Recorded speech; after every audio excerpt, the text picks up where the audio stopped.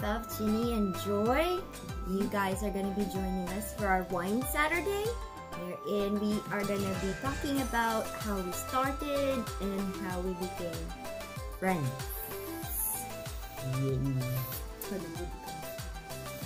I don't know. We just celebrated our 8th year anniversary last February 13th. Yes. And this is her anniversary present for me. Her present is somewhere there. So, yes. Yeah. How did we meet? We did not meet initially. I called her. She called me. I called her. And spill the beans. Why did I call you? She called me because we found out that we actually shared an ex. Well, anyway. Yes. What did we see in that guy? Ano nakita mo? Ang dilim, wala akong makita. Siguro kaya ganon. Tall, dark, and never mind. Madilim. Dami. Anyway, dami. Ganun siya balang may ihambal balang. So, yes. She called me. Yes, I called her. Tumawag ako sa kanya. Because I got your number from a friend. I don't know how she got your number. No, she's not my friend. Yes, I don't know where she got it, but so, but that was after. That was after we both broke up with the guy and we moved on with our lives. So this friend of mine gave me her number and she said, "Oh, this is the girl that that guy was with when you were with him. So pinagsabay kami." Yeah, she had 4 years with him and I had 2 years with him. So technically, even without my knowledge, I was the other woman.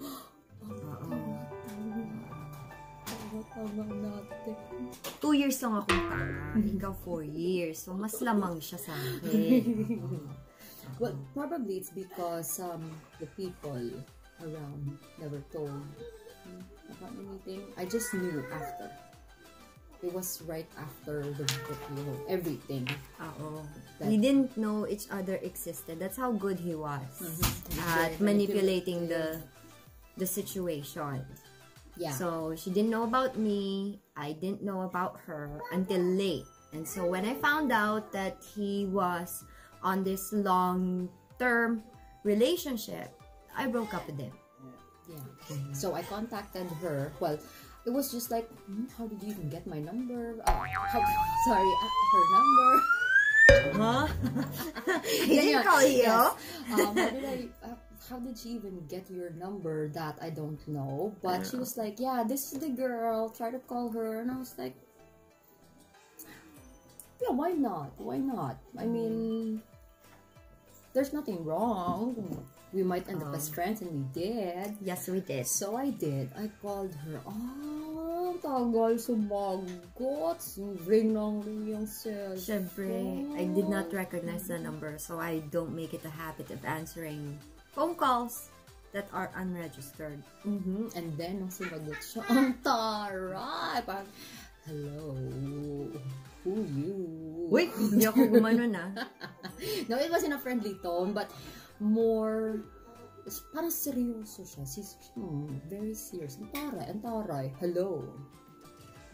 Who's this? So, ganun siya, who's this? Yan. So, that's how we initially got to know each other. Then we met. That was February 13. Yes. We met for breakfast. At McDo. At 8 in the morning. That was very early. That wasn't 8. Yes, that was very early. That wasn't 8 o'clock.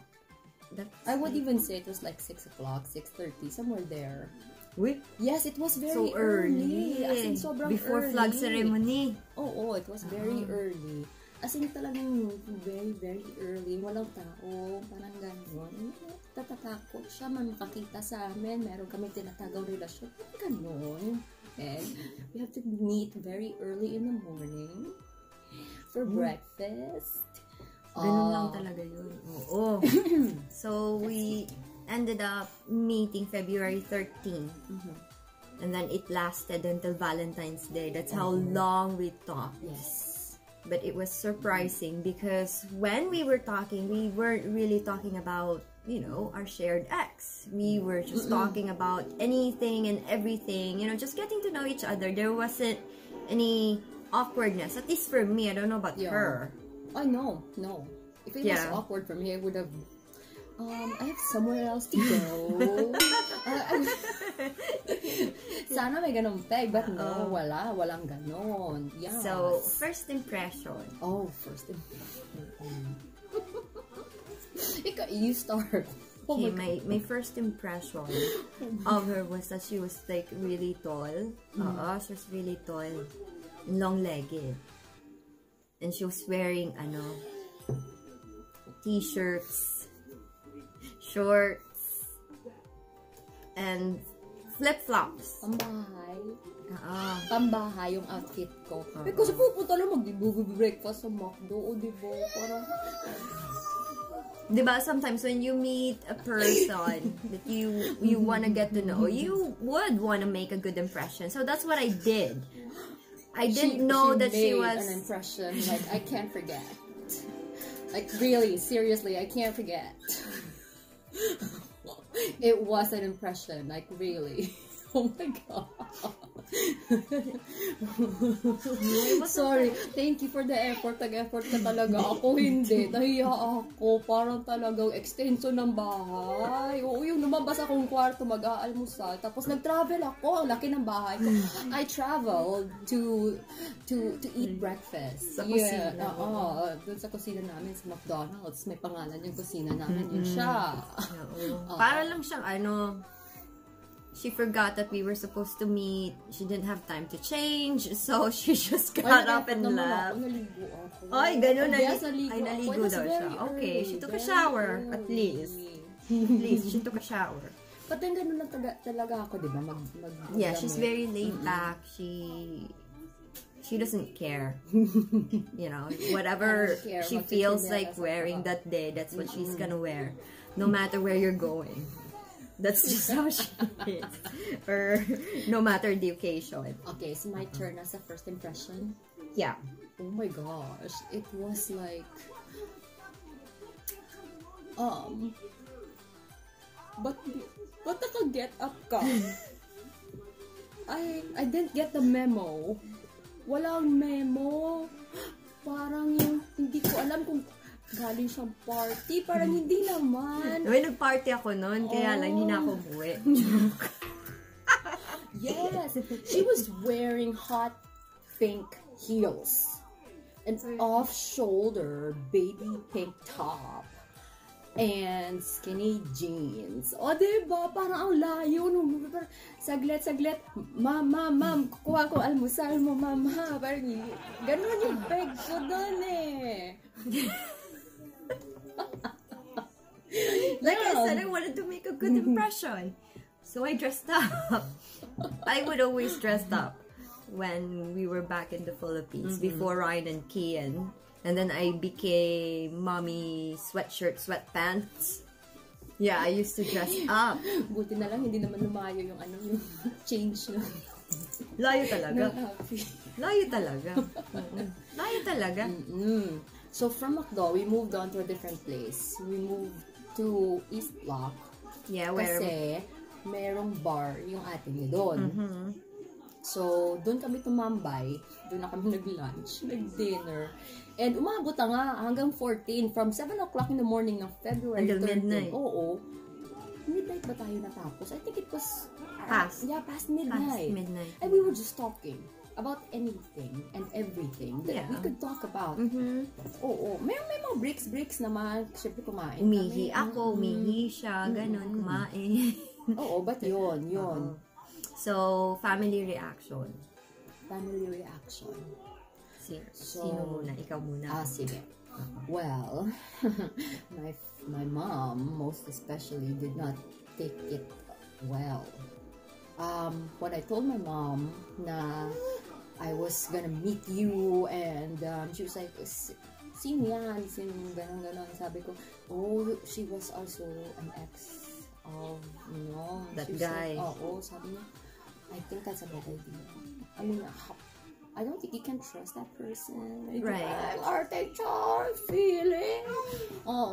Sabi ko naman, bakit? It's the past. I mean, like, wala naman kami pag-aagawan. Hindi naman kami nag-agawan dati. We didn't even know. So, pinagsabay lang. Pinagsabay lang. Walang hiya siya. Parang ganun. Hindi naman niya kasalanan yun. And, yeah, I didn't see anything wrong with us getting to know each other after a horrible experience with a guy. Yeah. So, yun. And then, they didn't get along. For a while. Yeah, I think, for the majority of our friendship, Tita Bells, Joy's mom, and I didn't really, get along. But now we do. Now we do. Feeling close na yung mama kasi kanya. Hindi. Tita Bells is really sweet. Once you really get to know her. I mean, I do understand every mother wants their children to be safe, na hindi, inaabuso. So, I did understand that part. Kay Tita Bells. But now we're very close. And, my family and I, Ryan and Kian, are actually very thankful for Tita Bells because she's been treating us like her own. Like she would, Joy and Jessa and their families. Inaaway naman ako, inaaway na parati ng mama ko. Kasi mabait kami. Ang bait-bait. Tita finally saw the light. That you're the maldita, not me. Parang ganun talaga yung label sa akin, no? Parang hindi pa nga ako nakikilala. Sa mukha mo pa lang, hihina ka na eh. Basta yun. Tapos ano yung impression? Okay, so, my family's reaction when I first, told them about Joy, they were a little hesitant, but then when I brought Joy home, they welcomed her. No judgment, no nothing. They welcomed her with open arms. My parents, especially, my mom. Nag-click kami ka. My dad. Kasi nakuha ni Joy agad yung kiliti ni Daddy. Yes. Malambing kasi malambing si Ate Joy. So, diba? Ang bait-bait ko. My siblings, they took her in. Kaya nga, in our family, we call Joy, our adopted sister, adopted daughter. Ayun. So, even though that, there were opposite reactions from both sides, at least now, our parents are friends, and we're able to, we're able to enjoy each other's company, especially last year when they were here. Tita Bells, my mama and my daddy, they were here. Because we did a joint baptism for our boys. Of course, we're very thankful for our financiers. Our very generous financiers, Ryan and Teddy. They paid for their trips. So, to come here. Because Joy and I haven't been home for 5 years. Ganun, sabay talaga eh. 5 years. We haven't been home for 5 years. And it's, it's a little difficult for us to go home ourselves. So, our husbands thought, the girls haven't been home for 5 years. Why don't we just send their parents here? Because, I know they miss their parents. So, ayun nangyari. My parents and Tita Bells went to visit us last year. So, it was really fun. Yes. And so, Let's move on to personality differences. Personality. Sa tingin nyo, sino yung mabait?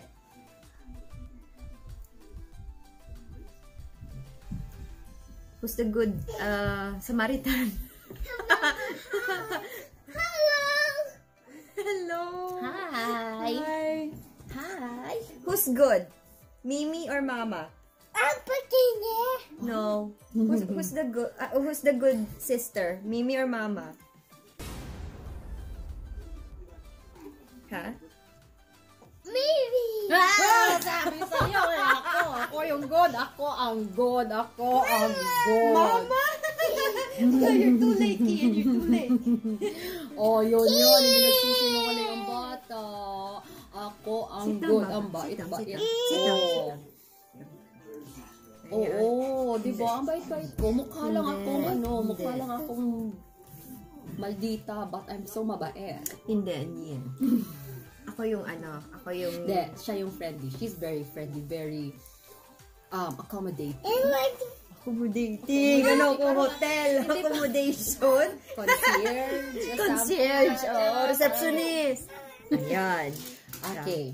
So, ano ba? Personality differences. She's kumbaga, she's standoffish. First look. It's true. It is true. She would well, let me rephrase or let me expound on that. Joy is not the one who would, once you meet her, she's not all hi, hello, like she'd open up easily. She has to read you first. So she's normally the quiet one when we meet new people. I say hi naman. She says hi, she's civil, she's nice. But she's a little reserved when it comes to meeting other people that she hasn't met yet. Like pag may kaibigan ka, or if there's somebody that you I know that I would introduce to her. Yeah, she would. And I would be na quiet and I would listen. Pag di ko gusto yung tao, sasabihin ko sa kanya after. Yes. After. She's not rude. She's maldita, but she's not rude. Yeah. Prangka naman ako. Ganun siya. Siya yun. Yes, kasi siya, when an acquaintance would like meet with her, she'd be like, hi, oh, ganun. Plastic. Joke! Naman, but she's just like that. She's warmer. And, kaya nga, parang, tao ako hayop ka.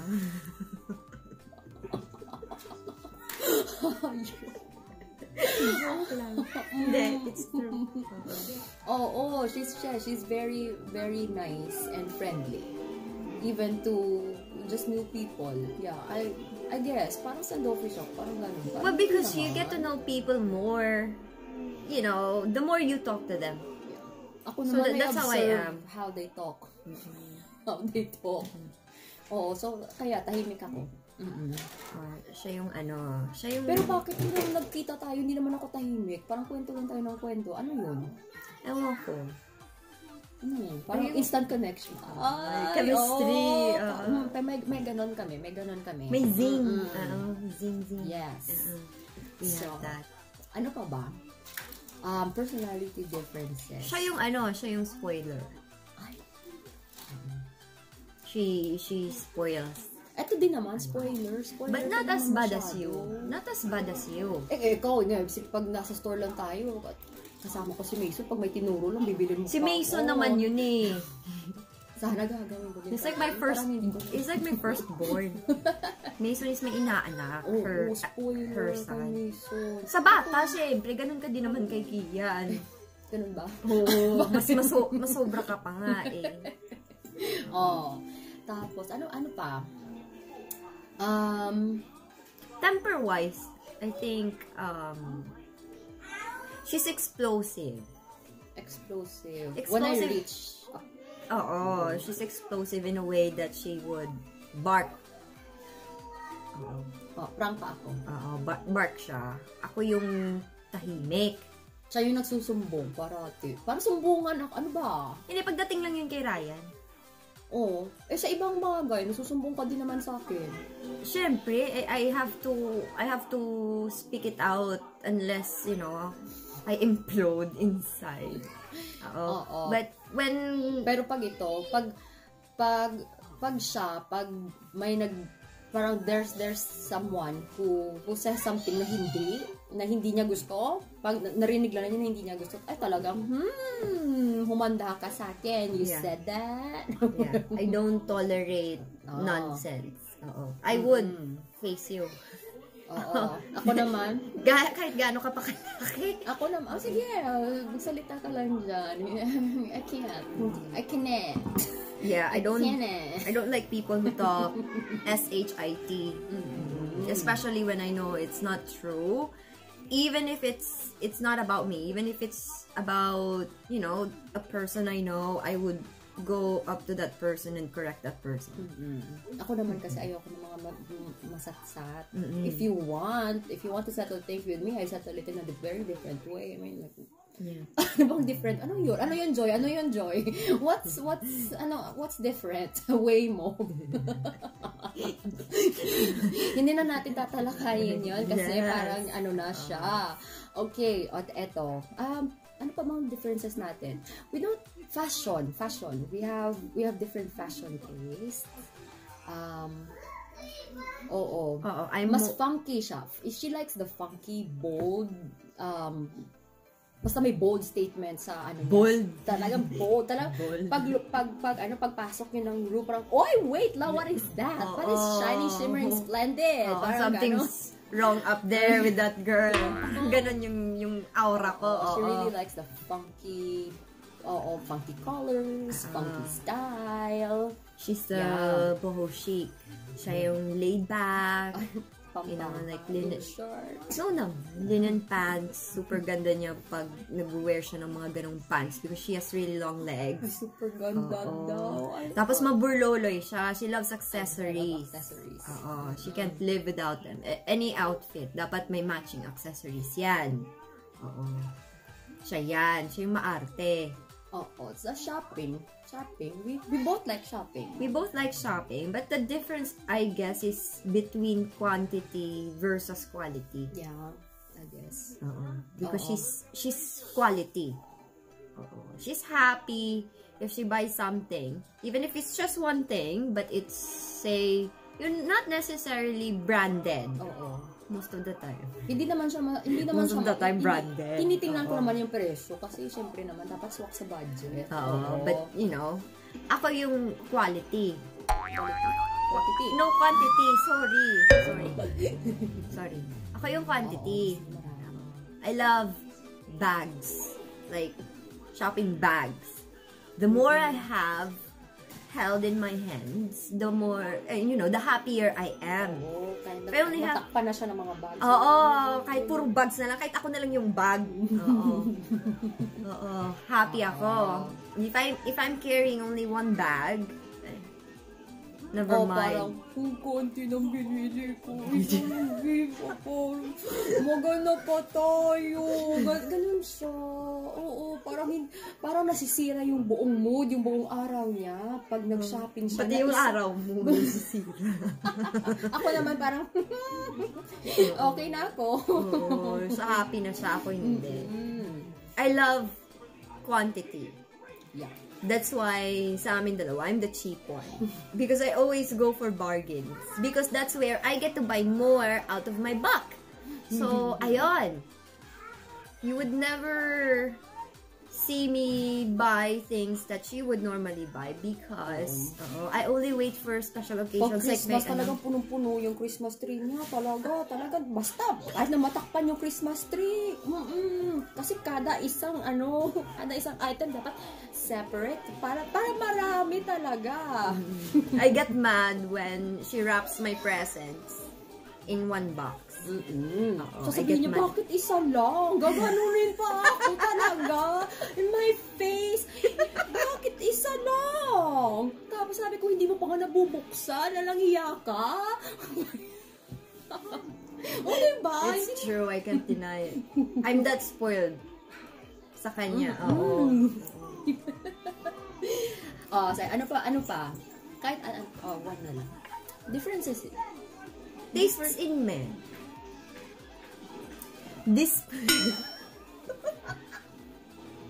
Talaga na.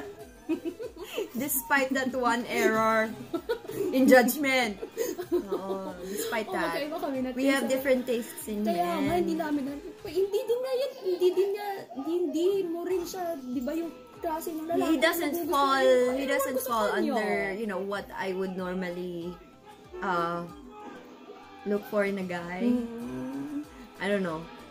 Ako din, parang napilitan din lang ako dun sa kanya. Kasi yung mga type ko, yung mga, syempre, mga Ryan. Mga Ryan. Mga Ryan. Diba? Type ko yung mga Ted. Sige na makikijoin na rin. Makikijoin na rin. Pero hindi, may isang lalaki tayo na, Isang lalaki. Isa lang. Oo. Enrique Iglesias. Oh my God. Relate kayo. Relate. Oo. Ang gwapo-gwapo niya, di ba? Super handsome. Oh my gosh. Even in person, ang gwapo talaga, ang Pumunta kami sexy. New York. Oh my God, talagang papagano na ako. Oo, parang hihiwalayin ko si Ryan nun. Di-divorce na ako kay Ryan. Oo. Yung problema bago mo i-divorce si Ryan, siguraduhin mo muna, napapansinin ka ni Enrique, yun yung problema dun eh. Parang ganun, kasi magdi-divorce ka, tapos hindi ka naman pala pansin, parang, huyo, bakit ba Kaya nga, oo. But the person who brought us there was Ryan. Yes. We just got here. Tapos nakita niya na may magko-concert si Enrique sa Good Morning America. Oo.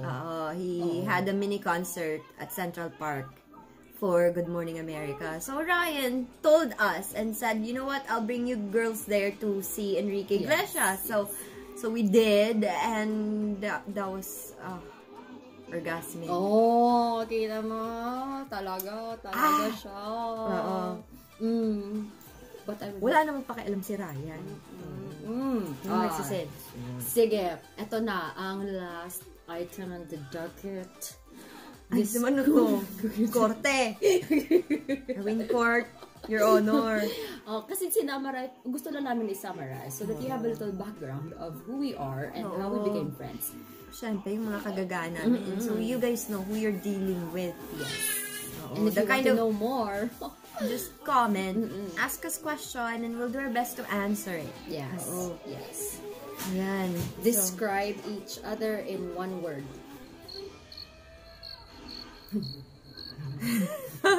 Okay, ako. I have one word. Savage. Joy is savage. In a good way. Talaga pinamukha mo sa akin, hayop ako. Totoo naman. Hyena siya. She's a hyena. Oo. Show them your hyena look. Unicorn to hyena look. Ay, wag na. Baka Oo, nasok ako noon. Sabi niya, sister, I have to show you something. Sabi ko, ano yun? Sabi niya, I have my unicorn to hyena look. So, gumanon siya. Alam niyo yung ganon? Oo, gumanon siya. So, yung mukha niya, sabi ko, oh my God! Natakot ako. Talaga ako, nasindak siya. Parang ganun. Parang sabi ko, over ka naman. Hindi, pangit talaga. Pangit talaga. It's really ugly. Oo, na-imagine niyo yun. Kung gusto niyo ma-imagine, Akita mo. Ayoko nga. So, whoever wants to see the unicorn hyena look, leave a comment and then we'll do like a petition for you to do it. Maglalasing akong bonggang-bongga para magawa yan. Hindi pa ba? Hindi pa ba? Hindi, oo. Tingnan mo. Uy, tingnan mo. Asan yung bote? Where's the bottle? Where's the bottle? Ayun. So, savage. Because in everything that Joy does, whether kahayupan. Lahat ng ginagawa niya, puro kahayupan. Kaya siya savage. Lahat ng ginagawa kong kahayupan. Ano yun? Hindi, seriously. Because in everything that she does, she gives more than 100. And she's always fierce. Especially when it comes to protection. Of her family. Especially... very protective. Especially when it comes to Teddy and Mason, you know, she's overly protective. She's, very loving. Everything that she does more than is necessary or asked of. Kaya siya savage. And of course, when it comes to dealing with her when she's mad or when you're in a fight with her, she really is savage. In the full sense and full description of the word savage. Don't mess with She me. is. Oo. Oh, really? Wait, don't mess with me. So Blair Witch. Oo. Oh, magsasada ako mamaya. Parang ano siya, it comes with the territory of her being protective. Parang Family. pusa, talagang parang hayop talaga, territorial. Territorial siya. Kaya savagery. Oh, she's savage. Ayun. Ako na describe you in one word. Galingan mo Galingan ko daw. Chini in one word is complex. Yeah, she can be so many things in here, there, everywhere. Hoy, complex. Ano ba naiisip mo? Ba't parang, Complex apartment complex, sports complex, diba, Panaan complex, in diba, Bacolod City. Ang laki. Talaga, she is very wide open. No, complex for me means multiple personalities. Hoy, hindi ganon. Hindi ganon. Complex. Parang na-summarize ko na lang siya as Kumbaga, complex. Because si Chini, minsan, paiba-iba yung gusto niya. Oo. She wants something, tapos mag-iiba yung isip niya. Parang, I don't want that anymore. I want ginawa this. pa akong siraulo. Hindi ka siraulo. Talagang, parang ano siya, parang ganun lang talaga, minsan. Hindi ko naman sinasabing all the time. Tapos, moody. May moods siya. Pati yung naging moody na, siraulo na, moody pa, complex, Tapos, ano pa ba? Tapos, eto kasi, Chini is very friendly. We already established that. But, hindi mo masasabi na, we're friends na kagad with her. She really reads the person before taking that person in as, an important someone in her life. And then I pretend, hi, I'm so nice. Yes. Right. Hindi niya bibilhin yon. Hindi niya bibilhin. Kasi wala akong pera nung bili. She won't buy that CRAT na gusto mong i-present sa kanya just because you want to appear friendly to her. Ayan. Yes. So we have pretty much covered the basics. The basics. About us. And I'm pretty sure as we go along with videos and stuff, you guys will be able to discover how crazy the both of us are. So there's no problem there. Yes. Yeah. But if there is any questions or anything you want you want to see me and Joy do, just, leave us a comment. Mag-request lang kayo. We will try our very best. Ano to? Mr. DJ, send me a request. Radio station. Radio station. So we will see you again very soon for our next videos. But in the meantime, please don't forget to hit like and subscribe. So, thank you so much, guys. Thank you. See you again soon. All right. Bye. Bye.